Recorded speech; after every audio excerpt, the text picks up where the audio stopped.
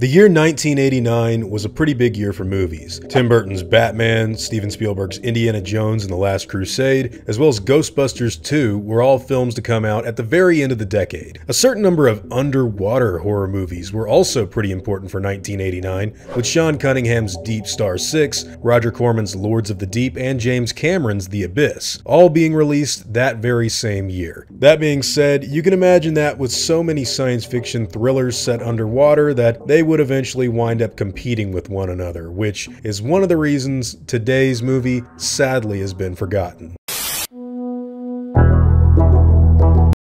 George P. Cosmatos, the director of Rambo: First Blood Part 2, filmed another one of those underwater monster movies called Leviathan. The film starred actors like Peter Weller from RoboCop, Ernie Hudson from Ghostbusters, and even Daniel Stern from Home Alone. Rambo veteran actor Richard Crenna also shows up with a pretty solid set of characters that all do a pretty great job acting in a movie that also employed the special effects of the great Stan Winston, who has been involved in many of the movies that we've talked about on this channel so far. Now, Leviathan tells the story of an underwater mining operation stumbling upon a sunken Russian ship that has a secret monstrous experiment locked away for no one to be able to find. Geologist Stephen Beck has been put in charge to make sure that the mining operation goes smoothly, but after they discover the mysterious vessel, crazy things start to happen in their underwater base. Stan Winston's special effects creature this time around only shows up towards the very end of the movie, but all throughout the runtime, you get a really good amount of other creature effects for what is basically a genetic monster that starts growing and changing around the crew. Unfortunately, the main reason Leviathan has been forgotten is due to the fact that the film's box office was incredibly small in comparison to some of its competition that came out that year, with the movie apparently only making around $15 million, which, when you put it up against something like The Abyss, which made $90 million, it's not exactly good news. What you get with Leviathan, if you ever want to watch the movie though, happens to be some extremely intricate and detailed set design that I personally think sells the idea that these people really are living underwater in this claustrophobic environment. Some of the deep sea suits and gear that the team utilizes in the movie still holds up pretty well today, and I genuinely think that most of the performances are genuine and easy to watch. There's a good feel of drama and suspense all around the movie in what is basically an underwater thriller set with some sort of genetic abomination slowly killing each member of the crew. There's really likable characters, really unlikable characters that get what's coming to them, and other stuff that happens that I personally think is just,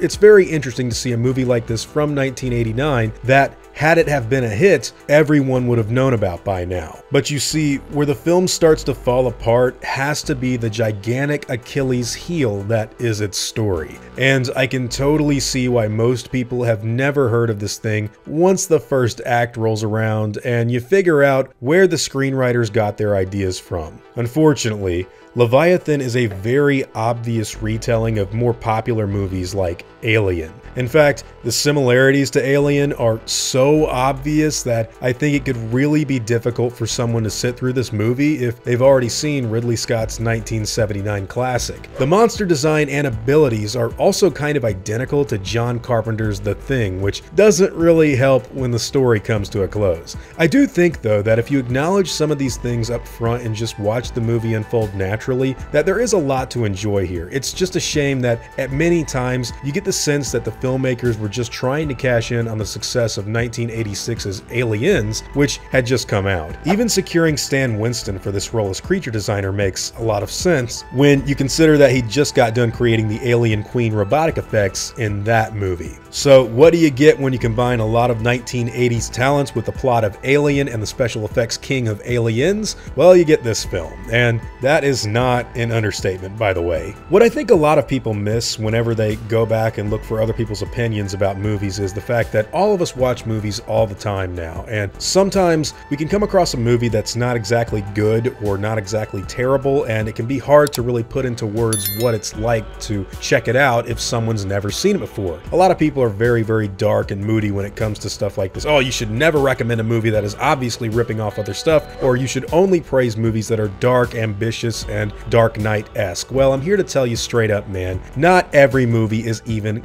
good. Most movies are baseline okay. Leviathan is clearly taking inspiration from a lot of things that you're gonna have seen before if you're a normal movie fan. That's just how it is. Does that make the whole film terrible? No. Absolutely not. It's got a lot of things going for it that I think don't go mentioned because nobody really talks about it. All in all, Leviathan isn't a film that I necessarily think deserves a lot of the really harsh criticism it's received over the years, although I will admit that it has its shortcomings. What I really think the movie does best is give audiences a fun story about an underwater mining operation falling under the attack of a Russian monster that has been genetically created to fight in the Cold War. What I think you need to be aware of, though, is that, yeah, it's basically just Alien underwater. Right on down to the suspicious doctor character that may just not be completely trusted, and the ones who survive, yeah, you'll probably figure that out early on too. But hey, these are all just my own thoughts about the subject matter. What do all of you guys think about 1989's Leviathan, and have you even seen this movie? It's pretty easy to find, and ironically, it got a Blu-ray release before The Abyss, so there's that too. But hey, whatever your own thoughts and opinions happen to be, I'd love to hear them in the comments down below.